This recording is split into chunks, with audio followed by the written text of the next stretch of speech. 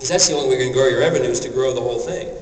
Well, given all the mandates and given where the county, frankly, has traditionally gone in its budget, you'll see that that growth percentage has been only about 1% of the entire piece.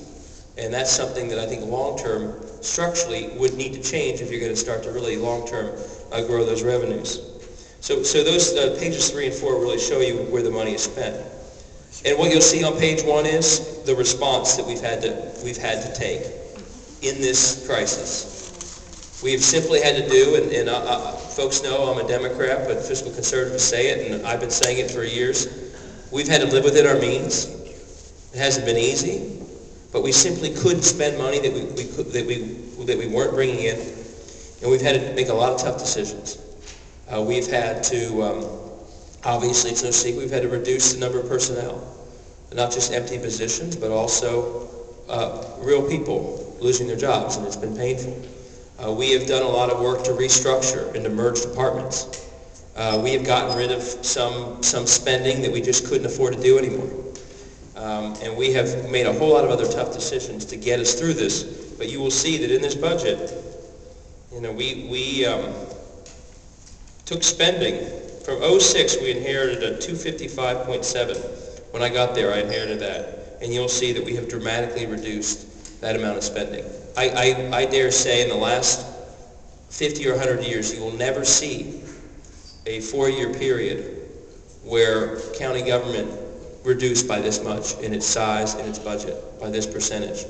We are now, that 2010 number, you'll see in 2005 was a 243. That 2010 number is a number that was the level of spending in 1998 in Hamilton County. And again, you look around the state, the country, you will rarely see a government that has gone back that many years and made cuts to that effect, and that's what we've done. And as the governor said at something as that last night, it's not fun. It's not, you know, this is not good news, but it's also was what we had to do in a tough time. And my hope is that as we're starting to see, you know, the last couple of months, the sales tax has started to stabilize. And by stabilize, I mean, I have a page on this, not being as negative as it was. As someone said to me a couple months ago, what was it? Flat is the new up. If we can just be at 0%, we will be doing very well in our budget. We have actually, in the last 2 years, one of the reasons until about 2 weeks ago, there wasn't that much drama around our budget, was because we have projected very conservatively the last couple of years in terms of what we thought would come in.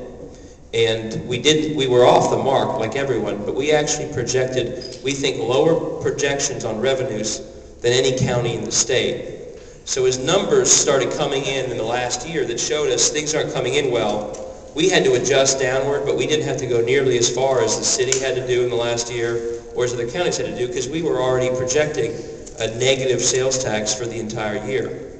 But like I said, you know, our hope is that 2009 was the toughest year. 2010, our budget we just completed was pretty darn tough as well. And our hope is that having gone all the way down to $208.9 million in spending, that if we start to see what we've seen in the last couple months, and I've all of a sudden become a real hawk watching every revenue stream we've got. The last 4 months we've seen home sales go up. The last couple months we've seen our best sales tax numbers of the year. Hamilton County, believe it or not, we have had, although our unemployment is too high, we've been in the top 20% of all the counties of the state all year long in terms of how low our unemployment is. So our hope is that you start to see those things, and if we get to a point where everything just sits at 0, then all of a sudden we have budgeted in a way that we will start to see surpluses. You know, we're not counting on it, but that's we have tightened our numbers so much that with those low expectations we've set, we hope that the 2010 on our general fund is actually the lowest it will be. Now, that's all gloom and doom and cuts. Let me say very clearly, and this is true in the state and everywhere else, we're not going to cut our way out of this. We're not going to cut our way We have to cut if we don't have the expenditure, we don't have the revenues coming in. But simply cutting and doing the layoffs and furloughs we've done and some of the other things, we all know that's not the way you're going to get long-term where we need to go as a county. And that's why at the same time that we've been very fiscally disciplined on spending, we have also pursued sort of the end game strategy, which is to get out of this and move forward. And that in the end is even more important than simply living within this challenging short-term revenue crunch. And that's why we've done two very important things that I'll touch on, and folks in this room are working very hard on these. One is we got to reform, and we got to restructure. Because whether or not we have revenues fall this much again or not, I think all governments are going to be in some level of squeeze really for a long time or forever if we don't adjust.